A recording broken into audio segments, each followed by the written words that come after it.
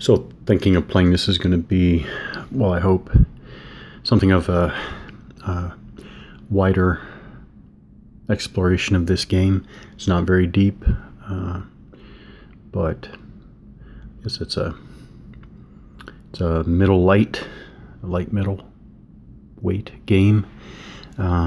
Infidel, supremacy of cavalry in the Crusader era, 11th and 12th century. Game designed by Richard Berg.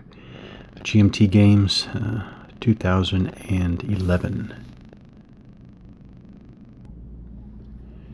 The Battle of Harran, First Crusade, fought in May 1104. Forces on the Crusader side, 3,000 knights, 9,000 infantry. Muslim forces, total numbers unknown. Location, present-day southeast Turkey. Casualties, no reliable estimates. In spring 1104, Bohemond of Antioch joined with Baldwin of Edessa to capture the fortress of Harran. A relieving Muslim army came upon the Christians outside the city. Bohemond and Baldwin split their forces. The Edessans facing the Muslim attack, while the Antiochians hid in ambush. But the Muslims used a well-tried stratagem of fleeing, luring Baldwin's men straight into the maw of the main Muslim force. By the time Bohemond entered the battle, the Edessans had been cut apart. All right, let's start with the map. Map scale is about 250 yards per hex. How big is 250 yards for one of these hexes? That is a little more than two football fields end to end. That's American football fields with end zones. So, to my mind, that gives a good, reference point. So these hexes are actually pretty big, now, to my way of thinking. And I'm glad I do this to put this in perspective. This is actually, again, as far as where my mind's eye started, these hexes are bigger than I was thinking. Overall battlefield larger than I was thinking. Terrain, obviously we have some a rise there on the right, and then we have that stream in the center. Okay, so that's level 2 terrain, right here, level 2 terrain.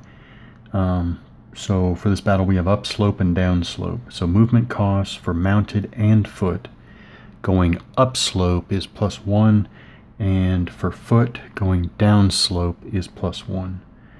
It looks like no shock DRMs for mounted or foot. Then we have a cavalry may not charge across rivers or steep slope hex sides, nor may they charge a unit in a Woodmar city or rough hex. Okay, the stream that divides the armies, right down the middle there. By the way, that is, I covered up the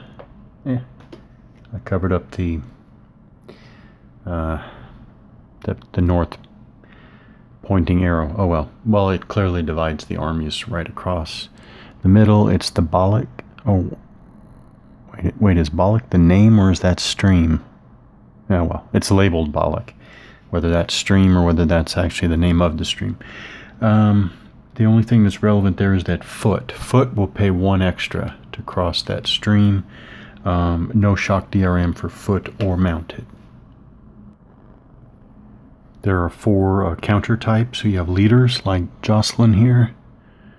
We have combat units like these men-at-arms, crossbowmen, or archers. We have standards like that. This is the standard for Baldwin. And then we have status markers like retired. So for the sample leader here, we have activation rating 2 in this case. The name and command stripe, so the blue corresponds to that blue formation throughout for formation identification. Nationality, right there, Turbecel. So nationality or, I guess, faction identification. Then we have overall commander. Okay, so an overall commander like Baldwin II here has the 2 stars there, and Crusader Charisma. Well, Crusader Charisma would be a plus number down here in the lower left. Looks like neither of these guys have them. All right, over here we have activation rating, 2 for Jocelyn or 3 for Baldwin. Then here, the white number on a black circle, small white number in a black circle, is a command range. And then finally, the white number in the black square in the lower right is the movement allowance. For the combat unit, in this case a light cavalry archer, Turkoman. So we have a unit ID number, 1 in this case, so that'll be distinct for every single unit. Nationality, again, Turkoman.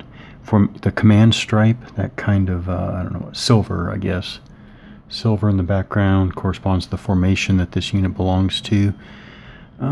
We have shock defense DRM +1. Unit type, again, LC/A, or light cavalry archer, and movement allowance 8. On the back side, we have the what do we have here? Okay, so we have a different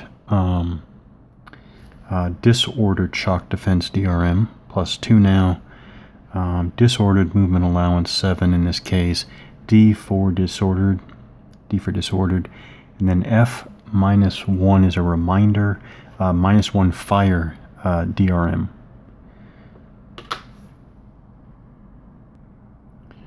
Men of Iron is a play-oriented series of games covering the wide spectrum of land battles from roughly the era just prior to the First Crusades to the arrival of gunpowder. Let's take a look at let's go over the extended sequence of play. All right, first we have Phase A, the activation phase. Choose a command to activate or pass. This may include a standard. If a standard is activated, rally all retired units in or adjacent to its hex and skip to Phase E, or the last phase of the sequence of play, or move the standard. Then we have Phase B, move and fire phase. Move and or fire with any or all of the units in that command. Before moving any units, place any replacement leaders. A mounted missile unit may fire at any point during its move.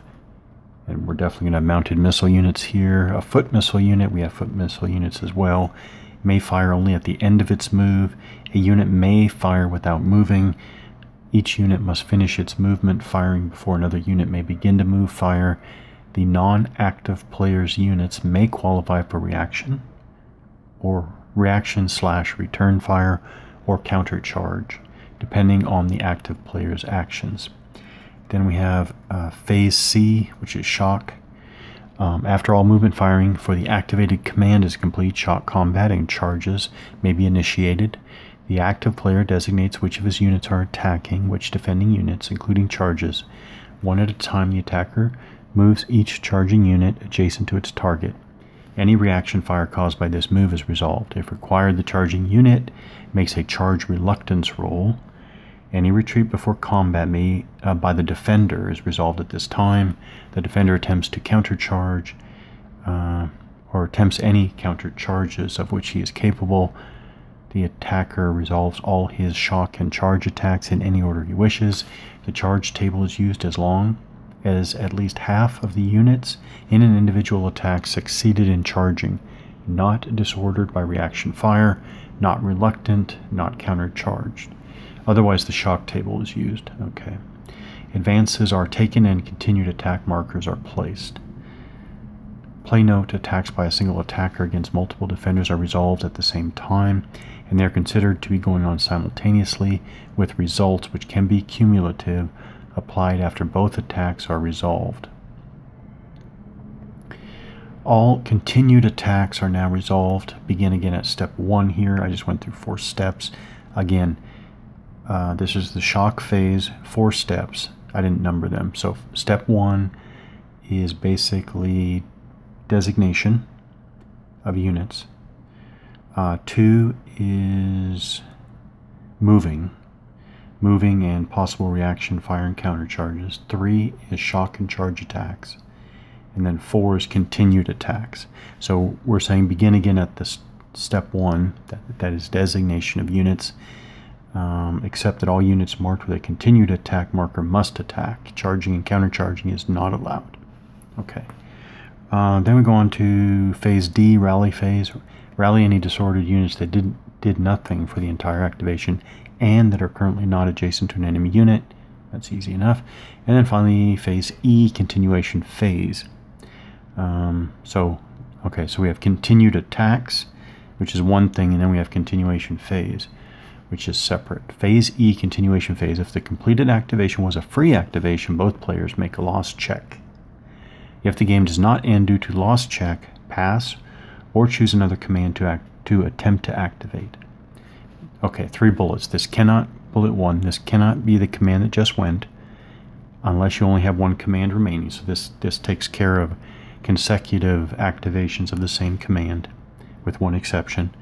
Bullet 2, your opponent may attempt to seize continuity, so there is a seizure mechanic.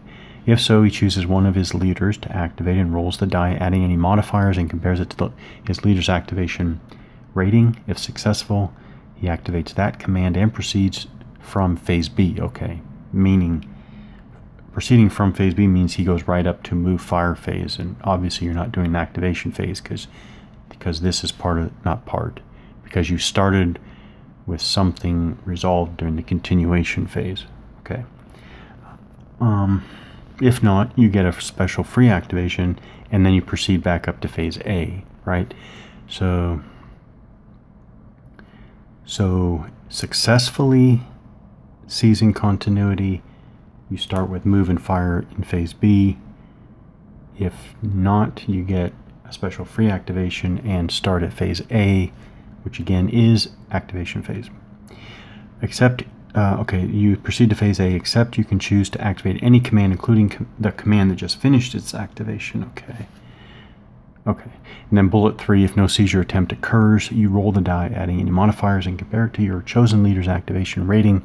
If successful, activate that command and proceed from phase B, movement and firing. If not, your opponent gets a free activation and proceeds to phase A. Okay. I actually remember this from before. This sequence of play, it's nice. It's a continuous action. This is not a distinct quote-unquote turn design. This is a continuous activation design, and I do remember vaguely a couple years back taking a look at this, doing an off-the-shelf session with this, and I remember that I needed to just go through the sequence of play to really get it. So, where to next?